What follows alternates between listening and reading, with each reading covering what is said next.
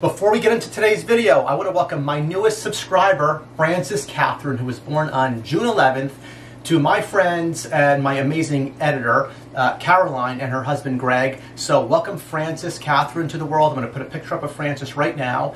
And in the interim, helping me out is my friend, Summer Melville, who Summer, as you may or may not know, is the editor for Justin Kobelka over at Canova Reptiles. Summer also has a channel of her own, Girl with Scale, so be sure and check that out. So with all that said, let's just jump into today's video. Welcome to video number 37, guys. I missed you. I know I've been taking a break for a while, but as I mentioned earlier, Caroline, my editor, just had a little baby girl, so we had a little bit of a delay on videos. But bottom line is we are back, and I am back with, I just acquired a new group of baby Amazon Basin emeralds. This is one of them right here. There are 4 babies total. I'm going to get into these today. I'm going to show you all my babies. I'm going to talk about how to care for them and how to care for them compared to, say, northern emeralds and green tree pythons.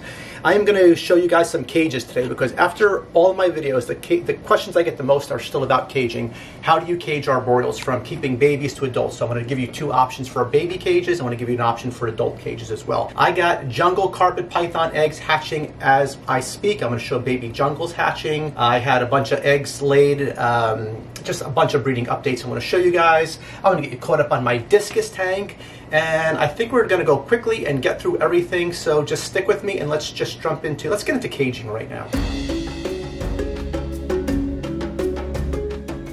You know, actually, before we get into cages, I just wanted to show you guys my discus tank. If you've been watching my channel, you know I try to get this discus tank going. I've had some delays, primarily because there's a little bit of a learning curve. I'm learning with the sump filters. This is the first time I've ever run a sump. I'm used to running canisters. But overall, it's coming along really well. I hope to have fish down here in the next 3 to 4 weeks. I decided I think I'm going to go with RO water. I don't know if you guys familiar with that with discus. It's best to use RO water. Right now, there's not RO water in here. And a question, if anybody's using RO water for the reptiles, I'd be interested in hearing that because I may consider using it for my animals. But anyway, this is 125. This is built by glasscages.com. I love those guys, and I'm getting there. It needs some decorations, obviously the lights and stuff, but let's just jump right now into adult caging for snakes. I wanted to show you that because there's a lot of fish heads who watch my videos. It's amazing to me how many, actually how many people who keep snakes keep fish, so I thought you guys would want to get caught up on that. Let's talk about adult cages for arboreals first. You okay, honey? My wife almost fell. You got it? So, arboreal cages first. This is a focus cubed habitat cage. This is made by Stephen and Ashley Howdy in Texas. Again, I'm always asked about adult cages. I don't use focus cube. I use boafile. I love boafile. Just going to get back to making them soon. However, the reason I use boafile is I've been using them forever. I like everything to match. But an absolute alternative, I would absolutely consider if I was looking for cages right now, focus cubed habitats. This particular cage is 34 inches wide, it is 24 inches deep, it is 18 inches high. It's perfect for adult chondros, it's perfect for emeralds as well. For an adult female emerald or an adult female basin, it might be a little tight. I'd consider going 36 inches in width, maybe even 48 inches actually, maybe even a little higher than 18 inches. But again, for young animals and adult chondros, is a perfect cage. Honestly, these cages are just made so well, and I'm going to show you what Stephen and Ashley made me. It says Jesus hates carpondros, and it's actually it's a vent cover, and the reason they made that is because, you know, they get me. Carbon fiber perches. This cage is fully decked out. I cannot say enough for their customer service. Any and every option you guys want, you could tell Stephen and Ashley, they will make it for you. They will walk you through the process. This is a fully decked out cage. This one starts at, I think, $439. I don't know if it's shipping, and you can go crazy from that point as well. But again, fully decked out, great cage for adult arboreals, and I love them, and focus cubed habitats, and you should check out that website when you get a chance. And right now I'm going to just show you an option for if you only have one baby arboreal, how can you start that? Let's show you that right now. I showed this in a previous video, but it's worth showing again, guys. This is from Specialty Enclosure Designs. If you have many baby arboreals you're raising up, it's super easy. You just get a rack for them. But what if you only have one baby arboreal? You just got your very first chondro, your first baby emerald. You only need one enclosure. Well, Specialty Enclosure Designs answered that question for you, and this is just a single tub system. This is a perch by Specialty Enclosure Designs, my friend David Brahms. He even made a hook. He thought of everything. This has all back heat. The only thing you need for this enclosure is a thermostat to hook up, obviously, for your heat. And that's it. It's for a single animal. This sells for $150. That's everything included. I believe it's $35 to ship it. And again, if you have a single arboreal animal, it's even great for, you can actually raise from a baby up until almost a year-old animal, maybe even a little bit older than a year-old in this enclosure. And again, $150 specialty enclosure designs, $35 for shipping. I love it. It's an amazing option, and I just want to show you guys what's available out there for Arboreals because it's hard to find stuff. Okay, how much do you guys love baby basins? I love them as much, if not more than anybody. And don't ever think, because I've been doing this as long as I have, guys, that I don't appreciate these animals and I'm not like wowed by them like you guys are. Trust me, when I get baby basins in, I am totally pumped, and I'm even more excited to show you these animals and tell you how I'm going to set them up and how I plan to raise them, and just give you a little background as far as how to keep basins in general compared to some other arboreals. So these are 4 baby basins. 2 of them are from the same litter, 2 are from another litter. So theoretically there's 4 animals, 2 paired that are completely unrelated to the others. They are not sexed. When I buy young emeralds or young basins, even though some people maybe can accurately probe them when they're really small, I'm just not comfortable doing it. I don't have the breeders do it. I'd rather just buy them as a group and then raise them up, and I'll figure out the sexes in about 6 months from now. Because, you know, when you're buying baby arboreals, they're not like buying baby carpets or baby wall pythons. I mean, there's a pretty good chance before they reach adulthood, in the case of basins at 5 to 6 years of age, that you may lose one, right? Or may even lose 2. Who the heck knows? They're a little bit tricky. So I just buy them in groups. I plan to add 4 more baby basins in the near future to my group as well. Raise up 6 to 8, 8 animals total over the next few years, and then I'll worry about probing them, and theoretically I'll have hopefully a good ratio of males to females. So how do basins compare to chondros? Well, as far as difficulty level, I think chondros are far more difficult to take care of than basins, simply because chondros are prone to respiratory infections, they're prone to prolapse. You don't really get that with Amazon basin emeralds. How do basins compare to northern emeralds? I think they're far more easy to keep than northern emeralds. The reason being that northern emeralds they tend to be prone to regurgitation. So do I think basins are easy to keep? They're not difficult to keep? I don't think they're easy to keep at all. I think they're a more difficult animal to keep. It's just that if you have arboreal experience, then they are easier, I think, than northerns or chondros. If you do not have arboreal experience, well, they're a little tricky. As you guys know from watching my videos, arboreals are just simply, I'm not trying to intimidate anybody out there, but the reality is it is just more difficult to keep arboreal animals over terrestrial animals. It's just a fact of it. So how do I keep them as far as husbandry? Well, these enclosures, these are all Cambro boxes. They do not make these anymore, but you know who does? Stephen and Ashley Howdy at Focus Tube Habitats make a really nice Cambro box for yearling chondros, yearling basins, yearling northern. So if you're looking for an enclosure that fits these boxes, that would be a great place to go. Everything's water as a substrate, keeps a really nice high humidity. These are all on frozen thawed rat pinks right now. I'm feeding them every 7 to 10 days. It's really nice. They're burning through food. I've had these guys for almost a month at this point. They are between 7, depending on which one you're looking at. They're either 7 or 9 months old. So 83 to 84 degrees on the temperatures, very high humidity level. I don't have a humidity gauge, guys, so I just could tell you that's probably minimally 60 to 70%. They're defecating well, they're eating well, and that's pretty much it. So that white that you see on them, that striping, it will come in as they go through the onogenic color change. It will continue to come in.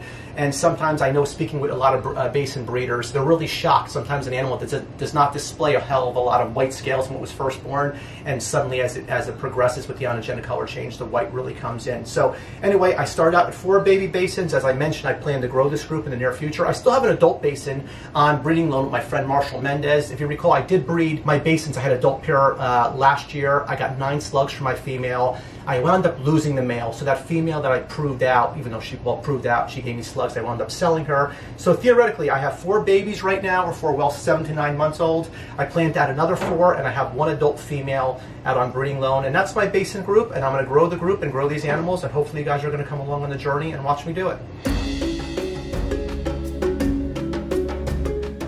So I checked a couple hours ago, guys, and I noticed my Diamond Jungle Jaguar female started laying her clutch of eggs. A little concerned about her because she's an amazing animal. I'm going to put a good picture up of her in a little bit so you can see exactly what she looks like. Last year I only got 5 good eggs from her. Last year she laid on day 29 post-ovulation shed, and right now I believe we're day 25. But let's take a look here and see. All right, well, she's caught on top of her eggs. She appears to be done.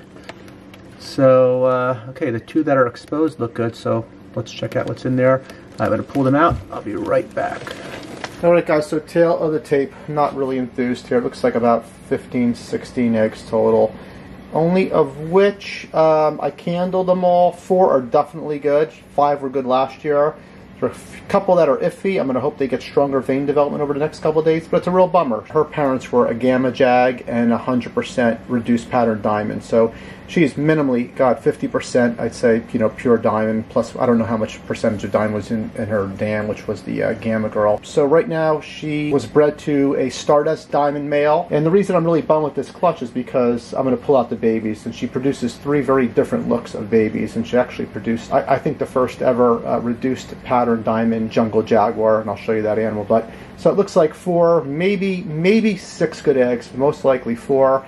And let me just show you what she produced last year for me, and you'll understand why I'm kind of bummed by what she gave me this year. So I just recandled those eggs, and I could tell you guys, looks like 4 of the eggs I could definitely say are good, and the other 5, 9 total I put in the incubator. The other 5, they're iffy. There's some vein growth. We'll see what happens over the next few days. But I want to show you guys, this is what she produced last year, and this is why I'm so bummed, because her offspring, these are all 75% diamonds, and they're just pretty amazing. This is one look that she produces. That animal just looks like a pure diamond python. This is a female, so I held her back. And this next stand, you can see they all want to come out and eat. This is a reduced pattern, 75% diamond python, and you can see this animal is just pretty outrageous. And I was hoping to produce a lot more of these this year, but that was just not in the cards. And finally, this is the reduced pattern diamond jungle jaguar she produced last year. And just an awesome looking animal. There actually might be a picture of this female in Nick Button's new book, The Complete Carpet Python too. I think she's a first. So now you guys see why I'm bummed. But anyway, I guess as the saying goes, 4 is better than nothing. Will I try her with a different male next year? I have no idea. I don't know. I love the offspring that she produces with my Stardust male, so I might just try him again. I have no idea. But she has great weight on her. I do the same thing with her as all my other animals. My jungle carpet gave me eggs a couple weeks back. I do the same thing with her. She gave me 9 perfect fertile eggs. Anyway, that's it. Doesn't always go our way, but I'm not going to complain. I'm happy with 4 eggs, and if I get any more than the 4 that actually look really good, I'll be very pleased. All right, I'll keep you guys posted. Okay, so those eggs that you just saw, that was previously recorded, those eggs are now 38 days old on the Gamma Jungle Jaguar, bred to the Stardust Diamond. So these are the eggs. They're not that pretty looking. They have a lot of dimpling to them, but they're all perfectly veined and they should go. There's a little bit of mold on this one, but my rule of thumb is that if the eggs don't smell, they are absolutely good. And it looks like there's a total of 8 good eggs. Even this little weird looking boob egg like that has nice vein growth in it, so it should hatch. So these are Diamond Jungle Jaguar, as I mentioned, crossed to the Stardust Diamond, and you guys just saw the babies that I produced last year, and they're amazing, so I'm really keeping my fingers crossed these all go to distance. Let's show you guys the jungle carpets now, or as I call them, 50% carpondros are hatching. These actually started hatching this morning. I'm going to put a picture of the parents up on these babies. These are honestly some of the nicest jungles personally I've ever seen. They're from the David Hastings line of jungle carpets. I had 9 fertile eggs. It looks like 9 babies. I plan to hold these back for quite some time. I'll at least hold 1 pair back for myself, and I'll make the rest available down the road once established, guys. If you're interested, you could hit me up down the road. But these are 9 baby pure jungle carpets. Once they shed out, I'll get them started. And again, my incubation temperatures are 87.4 degrees. I do that the entire distance. These started hatching at 57. I didn't cut any eggs. The only time I ever cut eggs, guys, is with baby chondros. Other than that, I never cut eggs. So really pumped for these, and I'm going to show you guys some Savu python activity right now. Hey guys, so I just checked, got some Savu python eggs. This girl actually gave me 6 eggs last year, all hatched, 100% hatch rate. And last year she had 23 days she laid after her post-ovulation shed. This year she was a day early, but let's go take a look at her and let's get her off her eggs and see exactly what we got. This is always a scary part. I'm always excited getting eggs, but I'm so bummed if I get slugs or infertiles, but you're gonna find out with me, so let's go check her out. Okay, so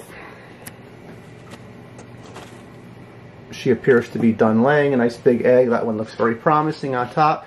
She might or may not be done laying. I may have to leave her alone actually a little bit, but let's take a look here and see what we got. I'm not encouraged. I'm not encouraged at all. So I see 2 slugs. I see a couple fertiles. Let's get her off her eggs, and let me just show you guys exactly what we got, and we'll candle what we have also. Okay, so much like last year, she gave me 6 eggs again, but this time, as you can see, we got 3 infertiles, 3 slugs, and then we have these 3 that look perfect, but upon candling them, it looks like only the one egg. The top one does not look good. I don't see any vein growth whatsoever. Of course, I'm going to incubate them. That one there does not look good to me. That one there looks like it's possibly the only good egg, and this one looks like it's not good either. So it looks like out of 6 eggs, looks like only 1 is going to be good. We're going to get rid of those. We're going to incubate these 3 still and see if we can get any vein development over the next few days. But I am not happy, as you can imagine. I'm a little bit bummed by that, but here's the good news. The female, all the eggs are out of her.